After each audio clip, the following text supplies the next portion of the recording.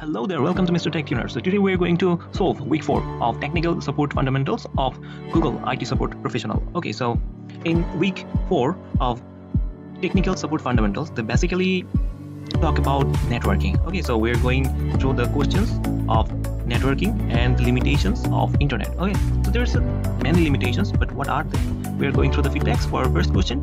The internet is the World Wide Web. Sorry, that's not true. World Wide Web is just a form of communication over the internet.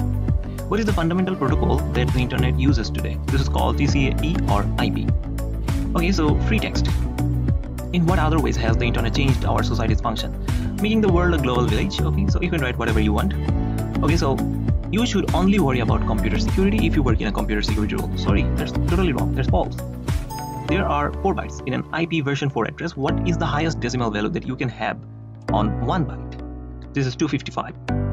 Which of the following protocols is the primary infrastructure that creates the internet? This is also TCP or IP. Okay, so we are going to our next quiz or next topic. Okay, so which is basically on, okay, so this is totally on networking. Okay, so there's different topic, you should go through this. Okay, so we are going to our final graded assignment or question. So first question. Okay, so first question is, which of the following cables are used in networking? This is Ethernet cable, fiber optic cable, these two, not auxiliary and HDMI. Okay, so true or false? You can create a network with 2 computers. Yes, I can. True. The devices on a network are identified by which of these following is MAC and IP address. What protocol allows us to use a domain name like Google.com instead of an IP address? DNS. Okay, so which one of these can connect directly to the internet? This is called server. A statement are true about routers. Check all that apply. A router can connect devices together and helps direct network traffic. And secondly, a router utilizes network protocols to help determine where to send data packets or not. And then you want to register a domain name abccompany.org, but the registration service is not allowing you to do this. So what is the most likely reason for this? The domain name is already registered to someone. That's the reason.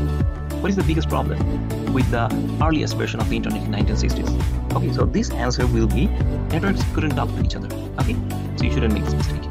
What are the examples of impact of the internet boom? Check all that apply. We can sell used items on to people outside the local region. We can also attend university from our homes. We can have instant 24-hour access to news and entertainment. Yeah, all of them. Not the first one actually. We can travel 100 years fast. Question number 10. What is the statement? Which statement is true about the computer security? The computer security is everyone's responsibility. That's the correct answer, not the other ones. So that's it for week 4, and hope you will like this video and subscribe for the next week 5 videos. And thank you. Stay tuned.